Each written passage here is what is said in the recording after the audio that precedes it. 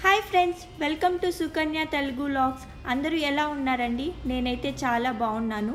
ఈ వీడియో ద్వారా Qatar development ఎలా జరిగింది, డెవలప్మెంట్ జరగడానికి గల కారణాలు ఏంటి అనేది తెలుసుకుందాం.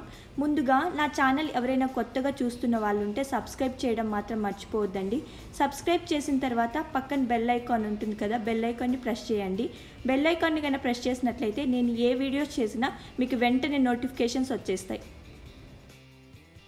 1971లో బ్రిటిష్ నుండి ఫ్రీడమ్ పొందిన తరువాత చాలా పేద దేశంగా ఉండేది ఖతార్. ఇప్పుడు ప్రపంచంలోనే అతిపెద్ద ధనిక దేశంగా మారింది.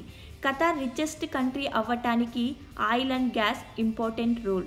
వెస్టర్న్ ఆసియాలో లొకేట్ అయిన చిన్న దేశం ఖతార్. Qatar capital Doha. ఇక్కడ ఆకాశాన్ని తాకే స్కై స్క్రాపర్స్ అంటే టాలెస్ట్ బిల్డింగ్స్, అతిపెద్ద షాపింగ్ మాల్స్ ఇక్కడ ఉన్నాయి. ఇక్కడ ఇంటర్నేషనల్ యూనివర్సిటీస్, రీసెర్చ్ సెంటర్స్ కూడా ఉన్నాయి.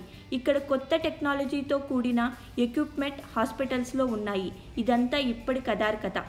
ఒకసారి మనం ఫ్లాష్ బ్యాక్లోకి వెళ్తే, బ్రిటిష్ సంరక్షణ రాజ్యంగా ఉన్నప్పుడు షేక్ అబ్దుల్లా బిన్ ఖాసిం అల్ థానీ రూలర్గా ఉన్నారు. ఆ టైంలో ఖతార్ పర్లింగ్ అండ్ ఫిషింగ్ ఇండస్ట్రీ పైన ఆధారపడి ఉండేది. 1920లో పర్ల్ ట్రేడ్ కుప్పకూలిపోవడంతో పేదరికంలోకి ఖతార్ దేశం వెళ్ళిపోయింది. ఎటు చూసినా పేదరికంతో సహాయం చేసే వాళ్ళు చుట్టూ లేకపోవడంతో అక్కడ జనానికి పోషకాహార లోపం మొదలయ్యింది. దాని వలన ఖతార్ ఎన్నో రోగాలను చూసింది. అలాగే ఆ టైంలో ప్రపంచమంతా ఖతార్ని రోగాల బారిన పడ్డ దేశంగా గుర్తించారు. బ్రిటిష్ అండర్లో ఉన్నప్పుడు ఖతార్ చాలా పేద దేశంగా ఉండేది. ఎందుకంటే ఆ దేశం చాలా వరకు ఎడారితో కవర్ అయి ఉంటుంది. దాదాపుగా 50 డిగ్రీల సెంటీగ్రేడ్ టెంపరేచర్ వరకు ఉంటుంది. బ్రతకటానికి ఏమాత్రం అనుకూలంగా లేని దేశం. అది అప్పటి పరిస్థితి. ఇప్పుడు ఖతార్ గురించి ప్రజెంట్ అండ్ పాస్ట్ గురించి విన్న తరువాత మనకి మెదడులో స్ట్రైక్ అయ్యే ఒకే ఒక డౌట్. అది ఏంటి అంటే, ఖతార్ ట్రాన్స్ఫర్మేషన్ ఎలా జరిగింది? ఇంత ప్రాబ్లమ్స్తో సతమతమవుతున్న ఖతార్ ఎలా ఇంత తక్కువ సమయంలో ధనిక దేశంగా మారింది? సింపుల్గా చెప్పాలి అంటే 2 రీజన్స్ ఉన్నాయి. మొదటిది the boon, 2 natural resources and oil resources. 1939లో దుకాన్ ఆయిల్ని కనిపెట్టారు. అప్పట్లో పేద దేశంగా ఖతార్ ఉండడం వలన డెవలప్మెంట్ అంతగా జరగలేదు. తరువాత కొన్ని కంపెనీలు ఆయిల్ అండ్ గ్యాస్ ఎక్స్పోర్ట్ చేయటం స్టార్ట్ చేశాయి. తర్వాత వచ్చిన లాభాలతో ఖతార్ మోడరైజేషన్ స్లోగా స్టార్ట్ అయింది. దేశంలోనే మొదటి school, hospital, power plant, telecommunication facilities అన్నీ ఏర్పాటు చేసుకున్నారు. 1971లో బ్రిటిష్ వాళ్ళు మిలిటరీ ఫోర్స్ని ఖతార్ బార్డర్ నుంచి తొలగించడం ద్వారా ఖతార్కి ఇండిపెండెన్స్ వచ్చింది. అదే సమయంలో షెల్ కంపెనీ వాళ్ళు అతిపెద్ద న్యాచురల్ గ్యాస్ రిసోర్సెస్ని కనిపెట్టారు. దానికి నార్త్ ఫీల్డ్ అని పేరు పెట్టారు. ఒక రకంగా ఖతార్కి బంపర్ లాటరీ అని చెప్పవచ్చు. ప్రస్తుతం రష్యా అండ్ ఇరాన్ తరువాత ఖతార్ లార్జెస్ట్ గ్యాస్ రిసోర్సెస్ని కలిగి ఉంది. కానీ ఆ సమయంలో న్యాచురల్ గ్యాస్ అంత ప్రాఫిట్ కాదు. అందుకే డెవలప్మెంట్ మీద ఖతార్ ఫోకస్ చేయలేదు. ఎందుకంటే గ్యాస్ని పైప్లైన్ ద్వారా ట్రాన్స్పోర్టేట్ చేయడం చాలా కష్టం. గ్యాస్ సప్లై అవసరం ఉన్న దేశాలు ఖతార్కి చాలా దూరంలో ఉన్నాయి. ట్రాన్స్పోర్టేషన్ ప్రాబ్లం వలన ఎక్కువ దేశాలకు సప్లై చేయలేకపోయింది. సో గ్యాస్ రిసోర్సెస్ ఉన్న ట్రాన్స్పోర్టేషన్ సదుపాయం లేకపోవడంతో గ్యాస్ రిసోర్సెస్ని అలా పక్కన పెట్టేశారు. ఇక్కడ మళ్ళీ ఖతార్ని కష్టాలు పలకరించాయి. 1980లో ఆయిల్ రేట్ పడిపోవడంతో దాని ద్వారా వచ్చిన ఇన్కమ్ తగ్గుతూ వచ్చింది. మనకి ఎప్పుడైతే సంక్షోభం వస్తుందో ఆ సమయంలోనే అభివృద్ధి చేసుకోగలగాలి. అదే పని అప్పుడు ఖతార్ చేసింది. ముందుగా 1971లో కనుగొన్న గ్యాస్ రిసోర్సెస్ మీదకి ఖతార్ రాజు దృష్టి వెళ్ళింది.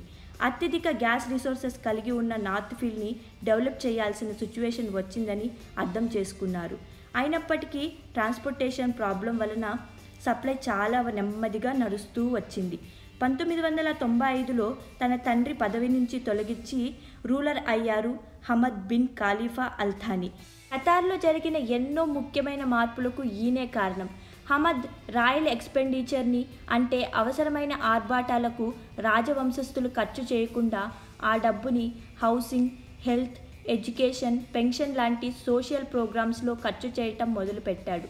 అన్నింటికంటే ముఖ్యంగా ఖతార్ ఫ్యూచర్ ట్రాన్స్ఫర్మేషన్ అంతా న్యాచురల్ గ్యాస్ రిసోర్సెస్ని యూటిలైజ్ చేసుకోవడంలోనే డిపెండ్ అయిందని స్ట్రాంగ్గా బిలీవ్ చేశారు.